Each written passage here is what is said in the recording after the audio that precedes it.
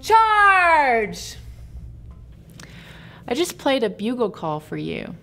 Bugling is basically a series of notes that can all be played on the same fingering. I'm going to play that for you again, but I'm going to do it a little bit differently, and I want you to see if you can tell what I'm changing.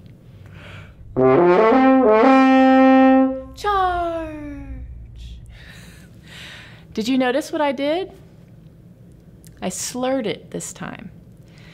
So when I play a series of notes on the same fingering but slurred, we call that a lip slur. Okay? It could be called a bugle still, but it's going to be specifically called a lip slur. By the way, what is the difference between a lip slur and a regular slur? You know, the kind of slur that we learned a couple of lessons ago. Think about that for just a second. Well, let me tell you. When you play a regular slur, you have to change your fingering to get to the slurred note. When you play a lip slur, you have to really just manipulate your airstream and your embouchure, but you keep the same fingering. And before we had valves on the horn, the only notes that we could play were the pitches that come out when you play a lip slur.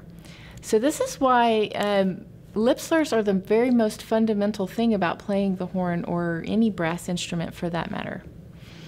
And since fundamentals are the building blocks of establishing great technique, we will spend much of this lesson working on them. By doing so, we will build lip flexibility, precision, muscle tone and strength, and our range. First, I'd like to play a 3-note exercise for you on the open horn, or without any valves. Those two terms mean the same thing. This is a very basic lip slur, and I'll start on G.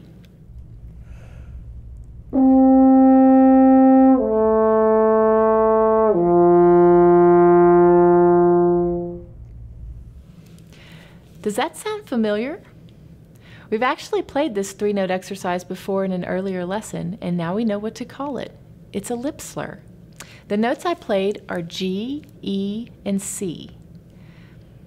The notes in a lip slur can be referred to as several different terms. You can call it a partial, an overtone, or a harmonic.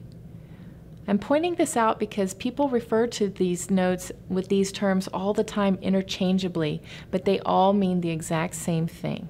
Now, if we didn't have valves and we wanted to play in this range, but in a different key, we wouldn't really be able to.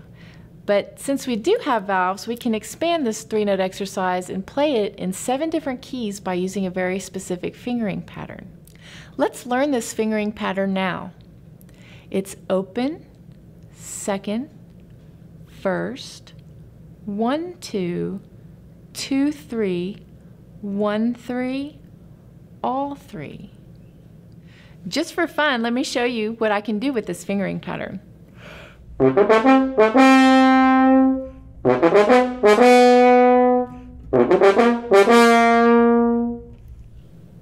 And so on. I can keep going lower and lower.